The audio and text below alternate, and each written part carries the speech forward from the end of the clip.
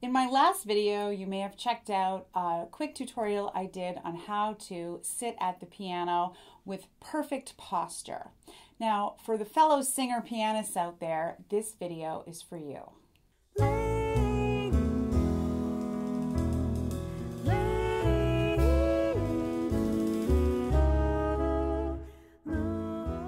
I'm Brenda Earle Stokes, the owner and creator of Piano and Voice with Brenda, online resources to help you take your singing and piano playing to the next level. So many times when I see people singing and playing the piano at the same time, I have seen some really terrible postural issues, and these postural issues can not only affect your back and your neck and your arms, they can lead to injury in your hands and your fingers. They can also lead to inefficient singing and not making your best sound as a singer or as a pianist. So this short tutorial is going to show you how to fix that. Now, we've all seen this before. You can see how I'm sitting at the piano, okay? And you can see that my neck is crunched, my chin is jutting out, my back is hunched over, okay? And although this might feel comfortable, this is actually a very, very inefficient way to sit and sing and play the piano. To fix this, we've got to take a couple of steps. Step one, push the bench back.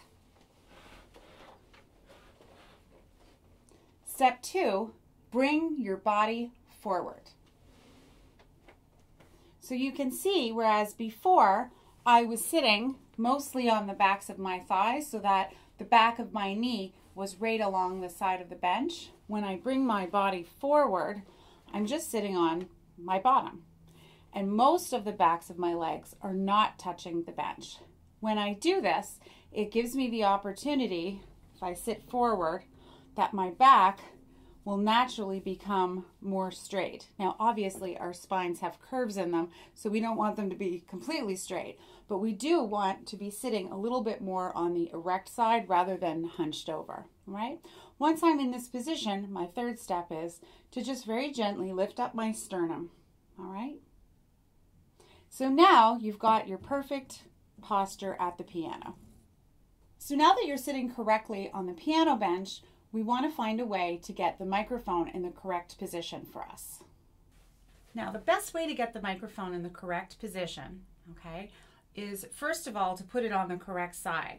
So if your audience is on your right-hand side, you want to have the microphone stand. This is a boom stand, which means it has the arm that sticks out that we need to sing and play piano. We need to have the microphone stand on the opposite side of the audience.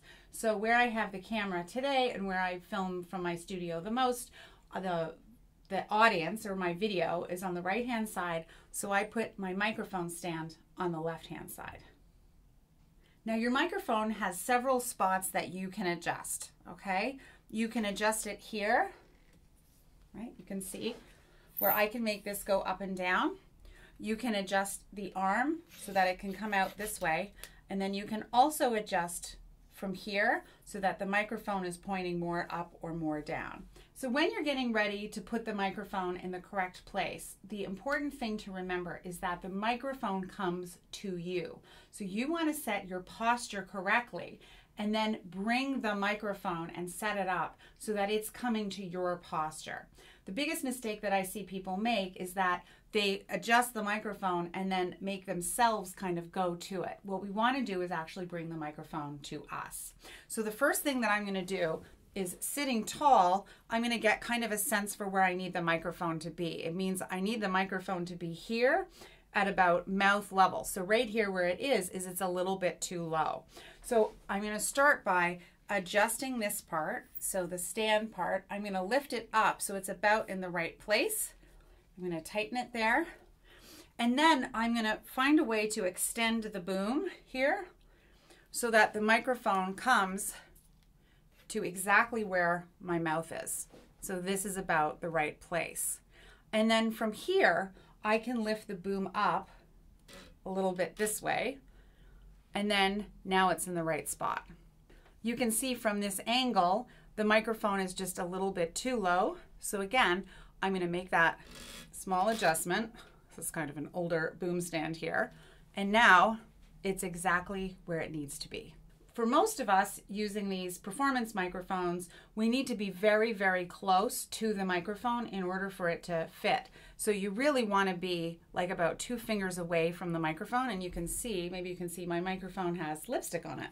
This is also another good reason never to share a microphone with somebody, because ew, germs. It's like sharing a toothbrush. So now that I've made that adjustment, you can see where I'm sitting right now is the perfect spot for me to sing and play. My body is nice and straight and tall because the bench is back. My body is forward, so I'm relatively straight in the back. I'm lifting my sternum up a little bit. And now I have access to the full range of the instrument, and the microphone is in exactly the right spot for me to sing. Perfect. Having proper posture as a pianist is extremely important to avoid injury for sure, but also so that you have full access to the piano. I want to be able to be in a position where I can easily go to the high notes, to the low notes, and all the way in between without having the hindrance of posture that's not allowing me to do this. When I have my sternum lifted a little bit and I'm sitting in the correct place on the bench, I really have a free range of access to the entire instrument, which means that I don't have any tension in my shoulders, I don't have any tension in my arms or in my hands, which also facilitates more dexterity from my fingers. As a singer, having this appropriate posture is also extremely, extremely important. As singers, we need to have access to our rib cage and our support mechanism. And when I'm slumped over like this, I can't really activate that area, so I can't support my sound. I also can't really get much of a breath. So when I'm sitting in this position with my sternum lifted, with the bench back, with my body forward, I really have access to my rib cage that I can expand and sustain for support. And I also have access to my abdominal muscles so that I can support the sound as needed depending on the song that I'm singing. It's also important to have proper alignment in the neck and shoulders.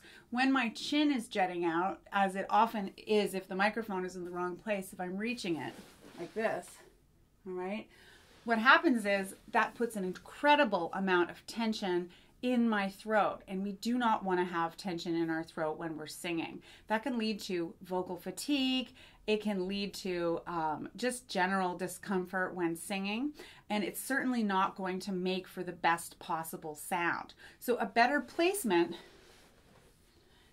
is if there's some alignment here so that in my neck, I'm not feeling tense like this, but instead I have some relaxation going on in there, and the rest of the mechanism is in alignment enough so that my throat can do its work without a lot of extra tension. So I hope this short tutorial has been helpful to give you a better sense of how you should be setting up if you're going to be singing and playing at the same time. Remember the steps.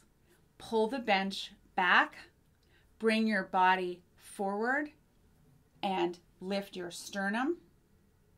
And then make sure that you're bringing the microphone to you in your proper postural setup rather than trying to bring your body to the microphone.